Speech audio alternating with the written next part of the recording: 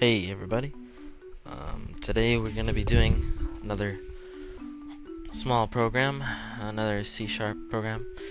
This will probably be one of the last, if not the last, programs that we make that's small and beginner wise. I'll probably be starting the intermediate ones soon, where we go over objects and classes and all that, where it gets technical, but it'll be a lot cooler soon. Anyways, once again, the download for C# is right here, and it's going to be in the side part of my video, and I'd like you to subscribe. Remember that. So, open up your C#, and this is what we will be making. Doesn't look like much now, but when you click that, something cool is going to happen, and I'll go over it shortly. So, I'm going to go ahead and close this, discard it, and new project. Windows Forms application, call it 2 because it's chapter 2, flashy thing, okay, because it's gonna flash. So you got this here. I'm just gonna resize it a little bit, put in a button right in the middle. Gonna resize that as well. And let's go over here and change the text of the button. Let's go ahead and change the text to do it. Okay. Now I'm going to go up here and change the font so it looks cooler. I'm going to change the size to 10. I'm going to change the bold to true. Okay. Now, so you got this form. Double click on the button. That brings up the code for the button. Okay, we're going to be making a while loop, and in this video I'm going to go over more on for loops if some of y'all didn't understand it from the last video. They can get pretty annoying at first, but trust me, they'll get easier. You may ask what visible means. That means while the form is visible, while the program is visible and it's still playing and on screen and everything, and you haven't closed it. Sorry. So that's why I just put in while visible.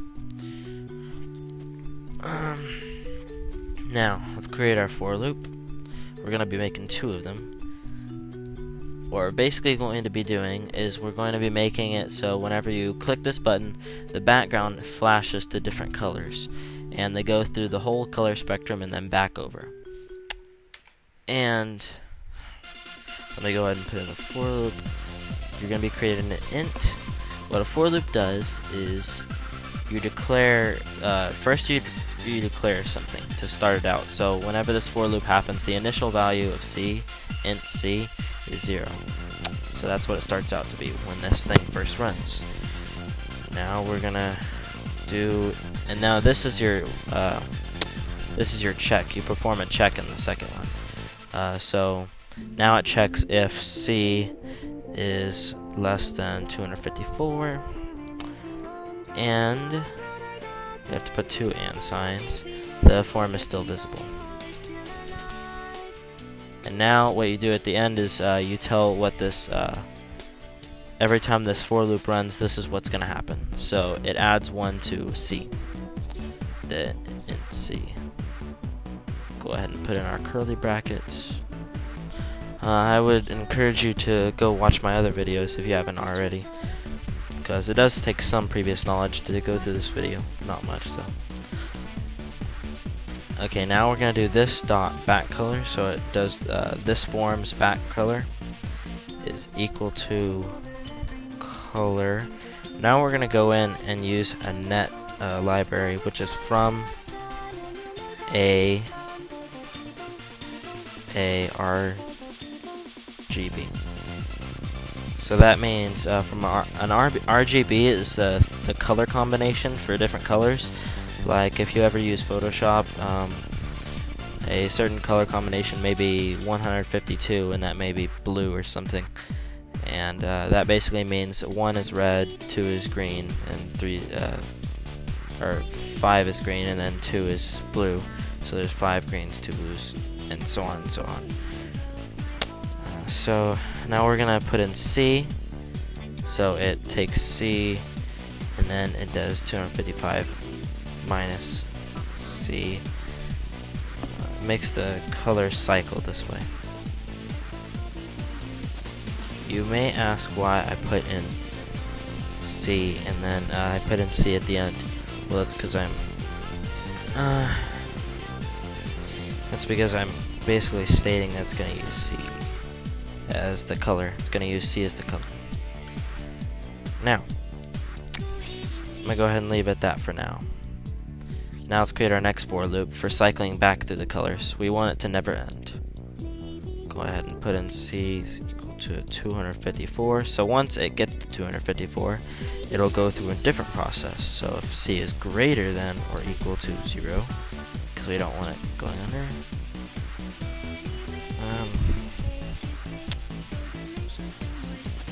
and visible. And now we'll make it C minus. So every time it loses a C value, it goes down one. Whoops.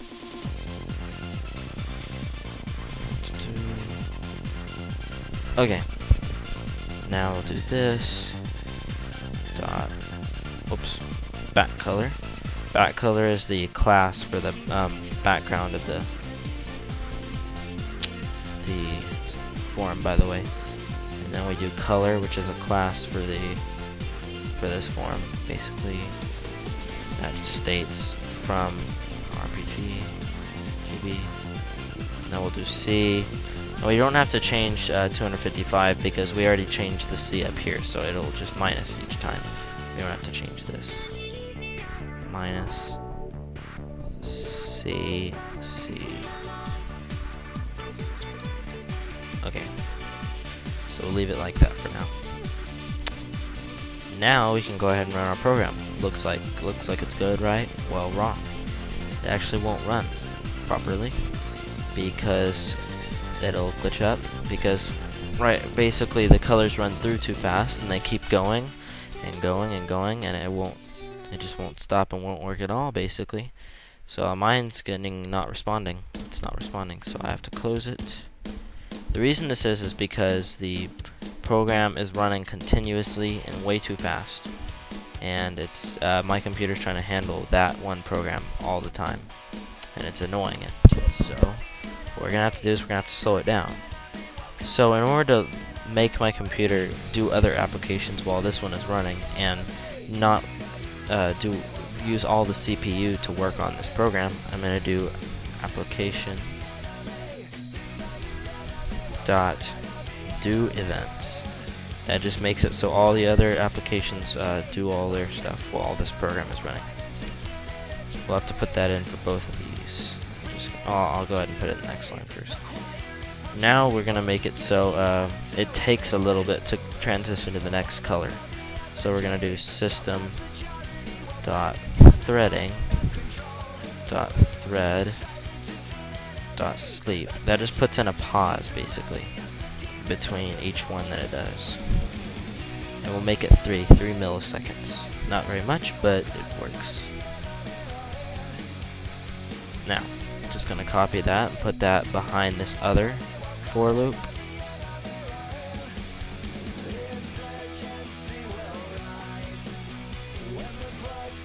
There we go. Put it right in behind there.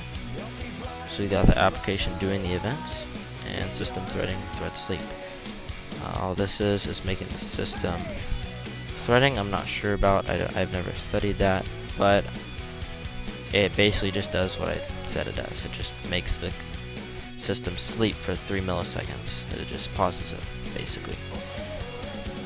Okay, 3 milliseconds is very long though, so you can't notice much of it. So go ahead and run your form, click on it, and all these colors start transitioning.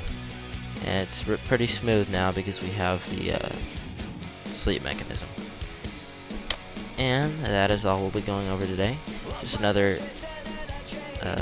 Crackdown tutorial on for loops.